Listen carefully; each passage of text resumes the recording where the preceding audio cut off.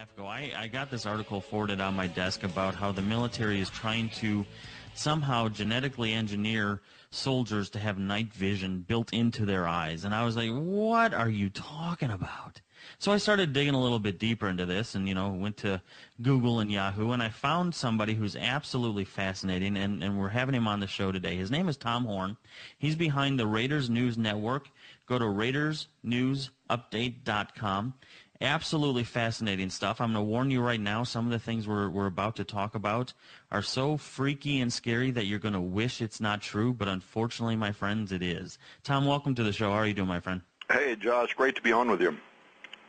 Great to have you.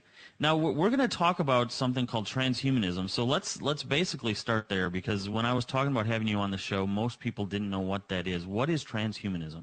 Yeah, well, it's something most people are going to know as we move into the very near future. But transhumanism is simply the term that is given to describe a growing segment of our population, and this includes everything, by the way, from old hippies and geeks all the way up to members of the military, as you opened the show by referring to, or this segment by referring to, who believe that we now have it within our power to use emerging fields of technology, especially those areas of new science and technology that are related to the genetics revolution, that we're going to use these to change mankind, to take us into the next step in our evolution. We're going to literally rewrite our genetic construct. And for those that might think that, this is a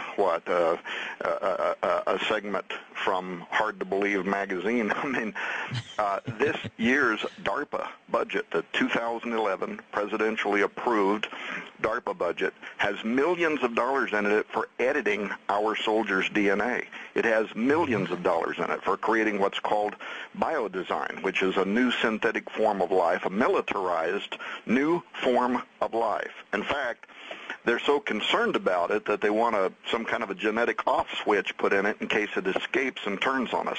So things are changing very rapidly, and the bottom line is what we've done with genetically modified plants, what we've done with genetically modified and transgenic animals. The next step. In early 2010, a team of geneticists in America began DNA testing on possibly the strangest looking skull ever discovered. Whilst trying to recover its nuclear DNA and matching it against the National Institute of Health database, they found a significant number of coherent base pairs that have never been seen before. This was an historic moment for science, as it proved beyond all reasonable doubt that part of the skull's DNA is not human. Since that result, the geneticists have predicted that when the final genome recovery is complete, it will provide science with the first record of alien DNA ever discovered. Pharmaceuticals, biofarming, aiding scientists in cutting-edge research. PPL Therapeutics is working on a solution. They want to clone pigs whose organs can be transplanted into people. Cloned and genetically modified cows that can produce milk containing the same health properties as human breast milk. These glow-in-the-dark cats could help develop treatments for diseases, for animals, and for humans.